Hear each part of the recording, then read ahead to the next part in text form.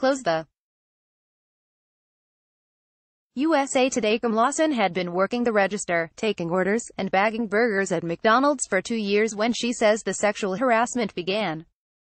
2017. There were 2 men, a shift manager who uttered lewd comments and a coworker who made sexual overtures and touched Lawson inappropriately.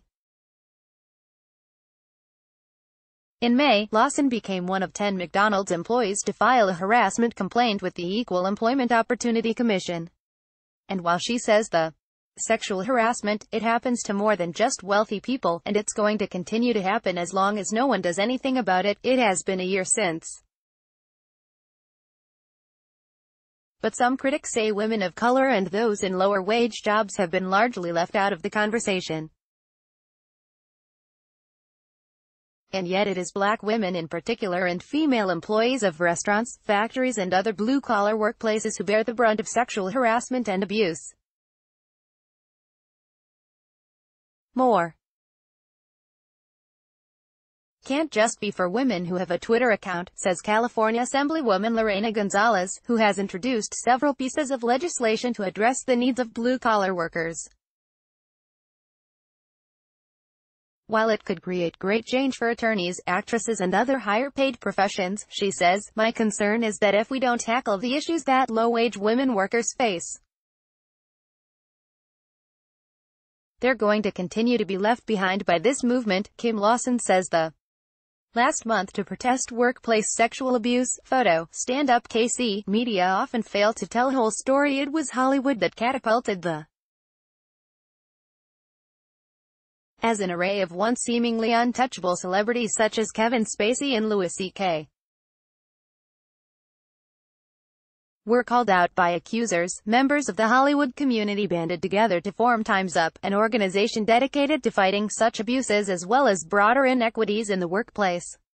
On Tuesday, Time's Up announced that Lisa Borders, an African-American woman who most recently helmed the Women's National Basketball Association, will be the group's first president and CEO. But from the beginning, the organization said, its mission was to assist all women.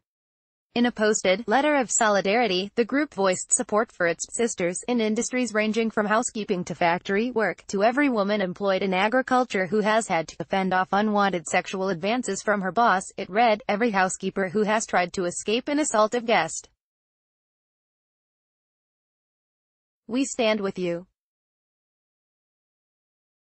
We support you. Alianza Nacional de Campesinas, a national farm workers alliance, wrote the first letter of unity, addressed to the Hollywood community and was involved in planning the initial Time's Up campaign, says Alianza co-founder Monica Ramirez. There was a very clear call to action by women of the entertainment industry, Ramirez says. They made the decision that to solve the problem, we needed to link arms across industries. It is the media's focus, many contend, that has been one-sided. So much of the power of the public outing of some high-profile harassers and equally well-known accusers, Gonzalez says, but there's less interest when you have workers that, quite frankly, people don't care as much about. You have employers that nobody's heard of, or supervisors in companies that nobody's heard of. It just doesn't have the same appeal for the broader media. But just as it was a black woman, Tarana Burke, who launched the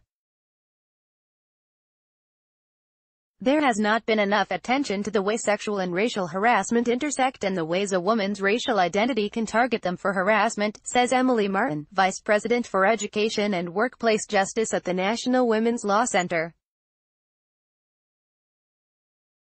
An analysis by the Law Center of complaints filed from 2012 to 2016 with the EEOC found that black women working in the private sector lodged sexual harassment charges at nearly 3 times the rate of white women.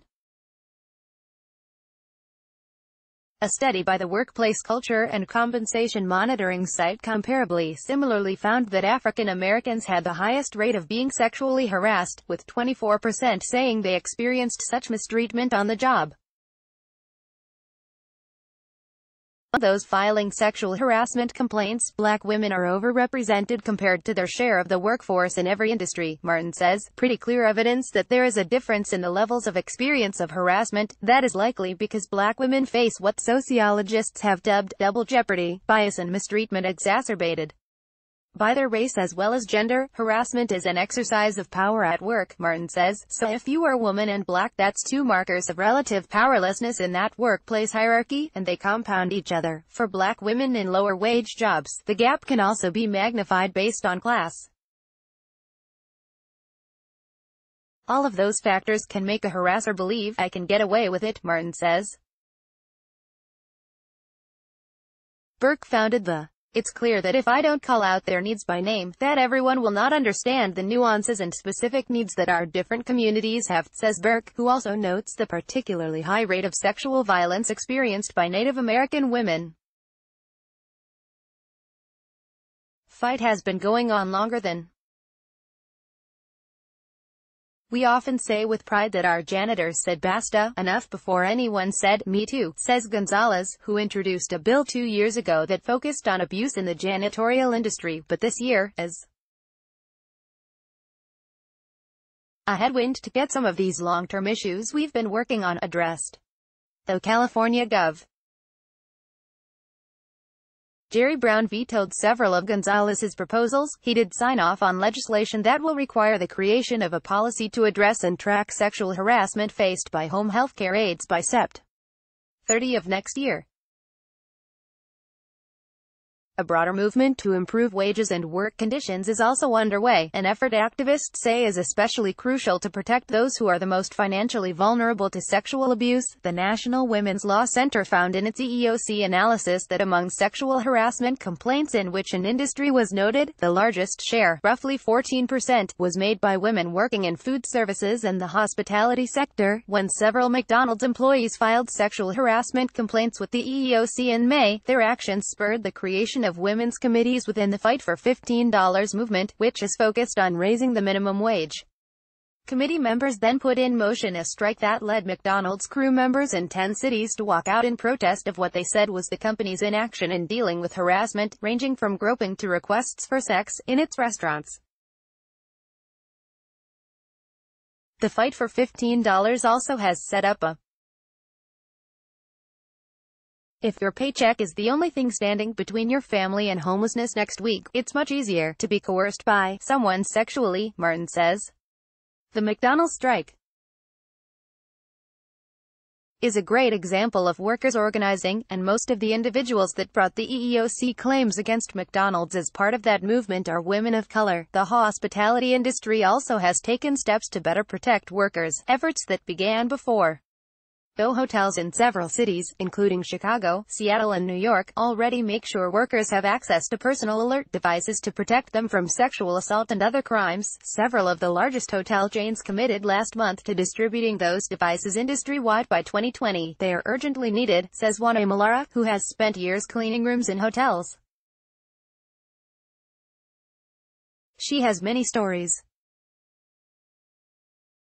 A very common scenario is a guest asking for a massage, or staying in the room while the housekeeper cleans and starting a conversation that quickly crosses the line. As things go on, they start with personal questions, like if you're happily married, what do you do after work? Malara says, one of her most frightening experiences occurred several years ago when a man exposed himself to her at the hotel in Cerritos, California, where she worked. The only thing between me and him was the cart that had the supplies I needed to clean the room, she says. The hall was empty, but she yelled, and the man, who she believes was actually not a guest, left. I was scared that he was going to come back. Around that same time, Malara says, a guest tried to rape one of her coworkers. Though cell phones were not very common, her husband insisted she get one. He said, don't leave it in your locker. Carry it at all times, because if that happened to her, that could happen to you. She stayed at that hotel for years before getting her current job in 2014. I always reported. I wasn't quiet at all, but I never got anywhere, she says of the harassment she endured. And when she speaks to her former coworkers, conditions at that particular hotel seem even worse. That's why we fight so hard. They're just trying to earn a living for their families without knowing if they're going to return at the end of the day to see their family members. Lorena Lopez, an organizing director for Unite Here Local 11, the Los Angeles affiliate of the North American Hospitality Workers Union, says, There have been industry players who have found efforts by advocates to make sure safety devices are offered in a range of properties, and organizations like Time's Up she believes are not in touch with her members' struggles. We have to do it on our own, Lopez says. They don't understand the issues of working women. The risk is 100 times more than what celebrities risk, but among the more than 3,500 men and women who've contacted the Time's Up Legal Defense Fund for assistance, 2/3 are in lower-wage jobs, the group says. In August, Time's Up announced it had given $750,000 in grants to 18 nonprofits working with those in blue-collar industries who have dealt with sexual harassment and subsequent retaliation, including a Unite Here local that will be teaching hotel workers in Seattle about their rights. Informing the most vulnerable workers about their rights is critical. It can be as basic as teaching them what behaviors the phrase sexual harassment refers to, says Ramirez of Alianza Nacional de Campesinas. Sexual harassment is a legal term of art, she says, but when we explain to people what kind of behaviors are considered sexual harassment, then they're like, oh yes, that happened to me. We've had women come forward who will say things like, I'm being bothered at work, or, my supervisor is giving me a hard time. To get the word out, grassroots groups reach out to farm workers in a number of ways, such as meetings in people's homes, outreach at laundromats and churches, and skits that act out different scenarios. There's a lot of education required about the legal process, Ramirez says, noting that the remedies can range from an EEOC complaint to filing criminal charges to applying for a U visa, a special document that is an option for immigrants who have been victims of crimes like sexual violence or kidnapping. And some people say, I want to keep working at this particular place and this person should be fired. Ultimately, much of the change is emerging from the grassroots. I never thought I would be in this position, says Kim Lawson, whose sexual harassment complaint against McDonald's has helped propel her to the forefront of the effort to battle it. I've had a chance to make my voice heard and actually make a difference.